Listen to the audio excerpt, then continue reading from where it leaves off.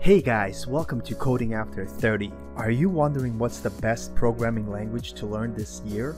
Well, there's a lot of options out there, but you know what's even more important than that? Is actually just starting with one. The most common mistake out there is to try to do everything at once. The truth is, you need to spend 3 to 6 months just learning one language, and it really doesn't matter which one you learn, because all languages have same similarities. They all have variables, they all have functions and objects, if statements, switch statements, and everything else in between that you need to develop a foundation to be able to understand any other language that you decide to learn in the future. Most likely you're not going to listen to my advice, but believe me, when I tell you I wasted a lot of time trying to learn 5 languages at once, that would be an understatement.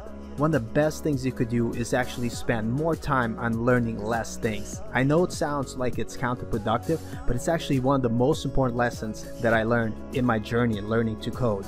So for the next 3 months, my challenge to you, just choose one language and spend and immerse yourself 100% and learn everything you possibly can to build as many projects as you can. And I guarantee that in 3 months, you will learn more than you would after 1 year of jumping from language to language. If you don't believe me, just try this challenge. And remember, I'm not going to get any benefits out of this. It's all for you. So what are you waiting for? Just do it. So if you're looking to get into web development, the language of choice is obviously JavaScript.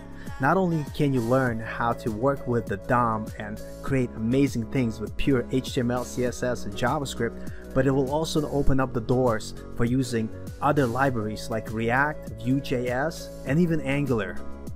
Now, if you like video games and you want to get into game development, then your 2 options are C++ and C#. Now, depending if you want to use Unity or if you want to use Unreal, that will dictate which language you'll be learning.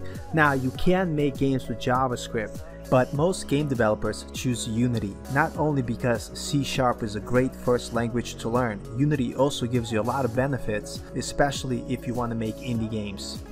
Unity also allows you to make games for iPhone, Android. I even have a friend who uses Unity to make apps for iPhones and Android devices that have nothing to do with gaming, and he does it all in Unity. Not to mention that you could use C# in web development as well. Now, if you like a more human-readable language, and you don't want to deal with the semicolons and all those brackets, Python may be just for you. Or you're just more interested in machine learning and working with big data, so don't miss out on Python. It just might be what you're looking for.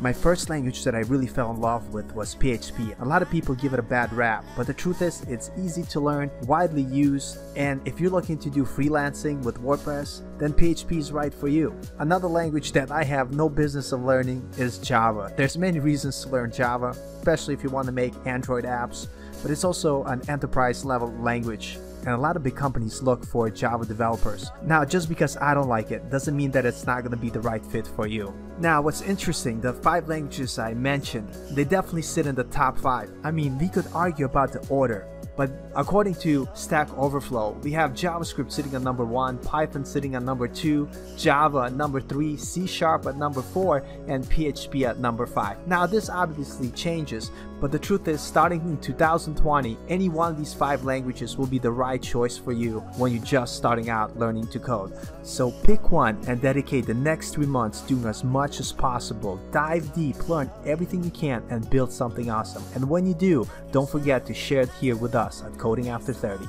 Now, if you started learning a language and it's not on this list, don't worry about it. Just remember, make sure that you put in at least 3 months spending as much time as possible and learning everything you possibly can. Because remember, like I said at the beginning of the video, a lot of the programming languages share a lot of similarities. So once you spend some time and really understand one language, switching to any one of those other languages will be a breeze. So let us know in the comments what language you chose to commit to for the next 2 months. And before I go, I just want to say, learning to code is not easy.